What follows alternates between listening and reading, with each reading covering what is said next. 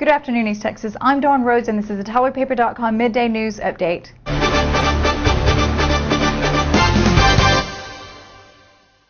Trending on YouTube today. Have you seen the footage of Beyonce's hair getting caught in an electric fan while she's singing in concert? Take a look. When it comes to performing, nothing ever holds Beyonce back. Not even a poorly placed electric fan. Hey guys, I'm Christina Bear with Buzz 60. During her Mrs. Carter show tour stop in Montreal, Queen Bee was belting out her hit song Halo. But when she decided to jump off the stage to be closer to her fans, she got her hair caught in a giant electric wind machine.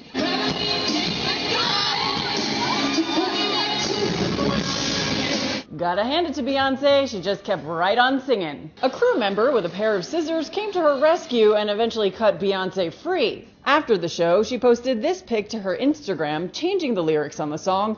"I felt my hair was yankin' from the fan that's always hatin'." At least the offending fan in this instance was mechanical. She's already had her fair share of overzealous human fans on tour. Here's hoping she has no more run-ins of either kind.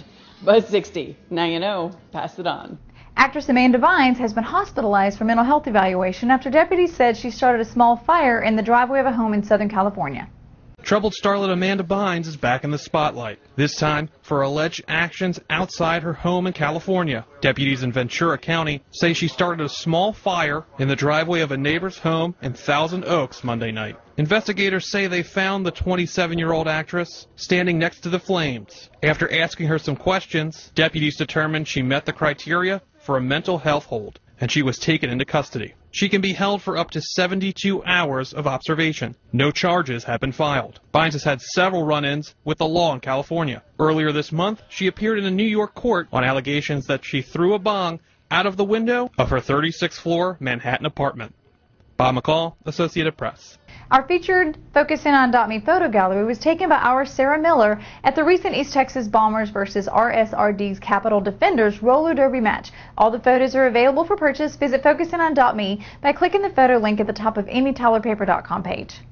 Thanks for watching, and watch for more video news updates throughout the afternoon.